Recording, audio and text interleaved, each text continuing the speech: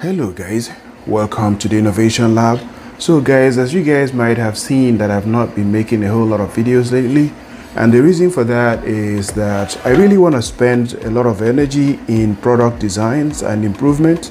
So what I'm looking to do is to really go out there and find some amazing products that I can improve on and make them perform better.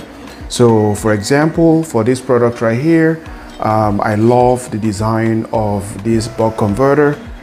This is an 800 watts DC to DC buck converter. So what I have done is to design what I call a high efficiency cooling bed. So which is essentially a 3D printed mount that has a larger cooling fan. So this unit came with this very small cooling fan. I can imagine that at heavy load, this guy is not going to be able to do much. But then again, the manufacturers have to keep it as cheap as they can so they can make profit. So that I fully understand.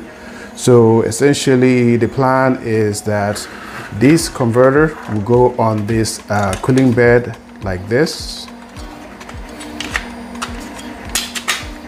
Yeah, amazing. So that way, again, as I was saying, at high loads, this cooling bed is going to be able to help this converter stay cool and perform better and function at high efficiencies. And my goal is to be able to kind of repackage some of these products this way. And you guys can, this can be something you guys can go to my website at theinnovationlab.com and buy in the future.